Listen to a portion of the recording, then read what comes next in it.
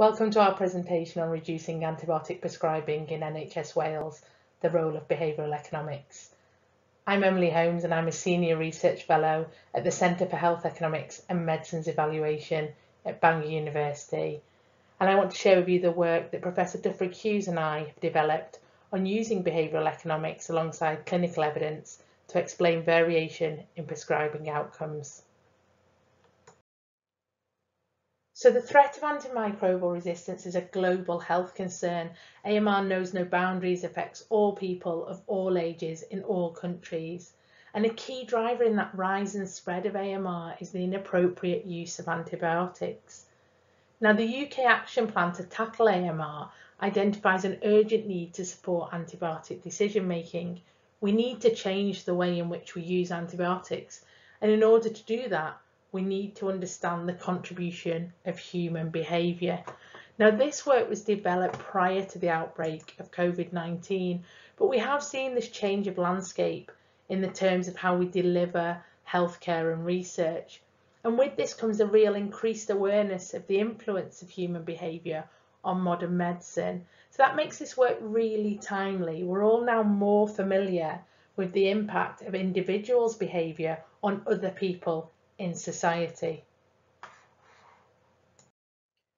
So if we look at antibiotic use in Wales, we know that 1 in 3 prescriptions in primary care will be for an antibiotic, and over 20% of these will be unnecessary. There are interventions to support the reduction in inappropriate prescribing, and in Wales, C-reactive protein point of care testing is recommended for patients with suspected lower respiratory tract infection where the antibiotic decision is unclear. So this finger prick test that's ready in under 10 minutes can help the prescriber make the most appropriate decision. Now, formative work that we did on CRP testing in Wales showed wide variation in the value of this test in routine clinical practice versus when you tested according to guidelines. So there is clinical evidence to support the use of the test. However, human behaviour appears to be influencing the costs and the outcomes. And this has implications for NHS Wales as they respond to the 2025 AMR targets to not only reduce antibiotic prescribing by over 20%, but also to increase the use of interventions like point of care testing to support prescribing. So there's a real need for detailed evidence on how behaviour influences the values of interventions that reduce antibiotic use in Wales. And that importance is verified by public engagement activities that we've conducted in CHEAM. So now let's take a look at the role of behavioural economics. This is a branch of economics that considers the psychological aspects of decision making. You'll recall earlier on in the presentation I mentioned this urgent need to understand antibiotic decision making, and we can do that using 2 behavioural economic theories.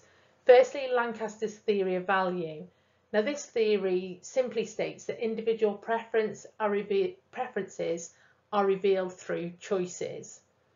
And those choices can be described in terms of bundles of attributes. So there's some underlying characteristics that collectively lead to a decision. Now, those individual characteristics can be traded in order for people to maximise the satisfaction they get from their decision. So when we think of antibiotic use, people may be trading between immediate benefits versus potential longer term harms, for example.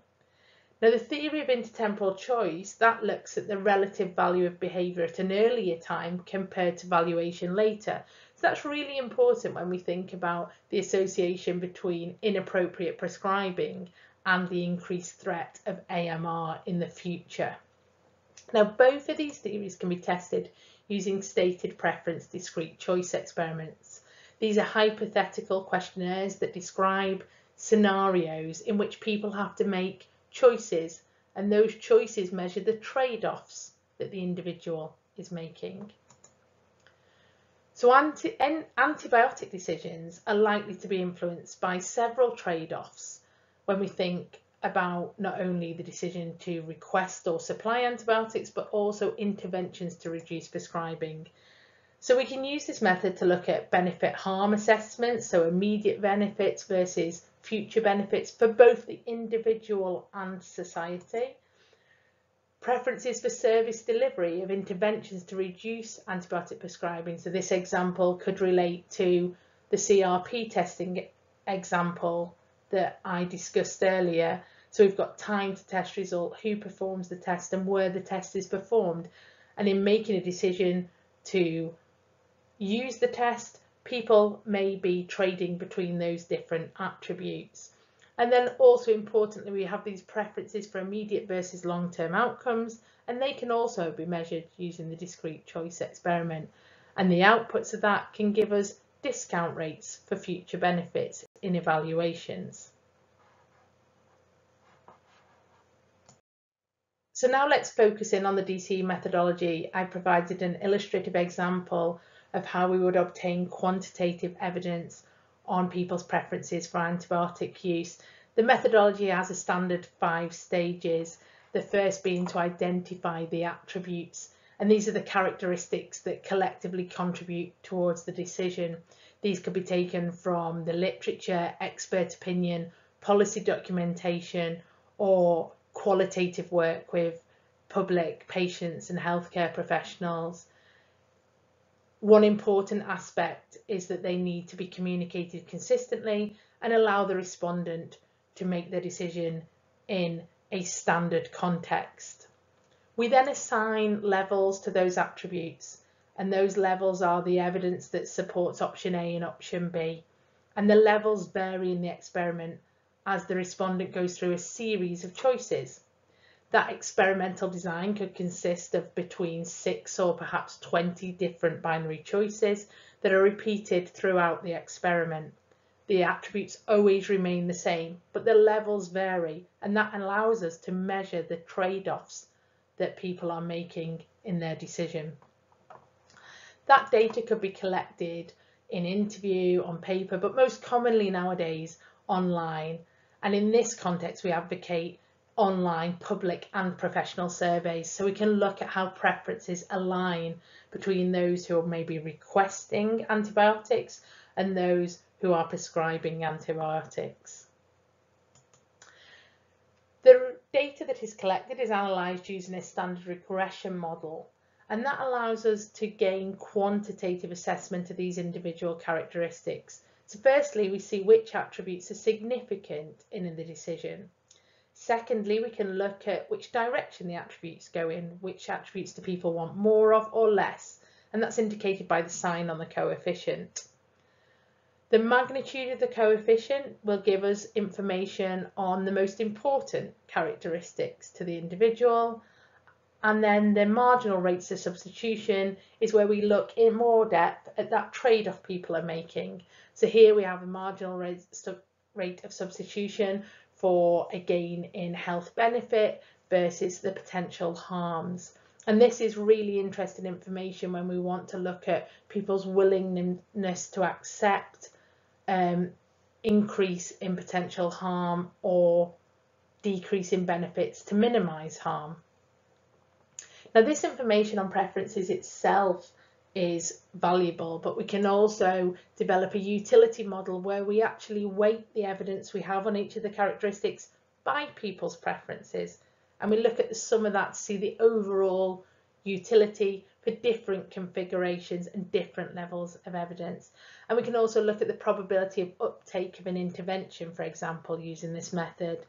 And this not only gives us further information on behaviour, but we can generate parameters that could go into existing or future models. In conclusion, the DCE represents a robust and reliable method to quantify people's preferences for antibiotic use, and behavioural economics can be used alongside clinical evidence to explain variation in prescribing. I'm delighted that future work in this area has now been funded, and that as of this month I have commenced the Health and Care Research Wales Health Research Fellowship, and I shall be spending the next 5 years looking at the economics of rapid diagnostics to reduce antibiotic prescribing in Wales. And Work Package 1 will value the preferences of diagnostic tests that support prescribing decisions using a survey of public and healthcare professionals in Wales. Thank you very much for listening. If you have any queries, please don't hesitate to contact me. Diolch yn fawr. Thank you very much.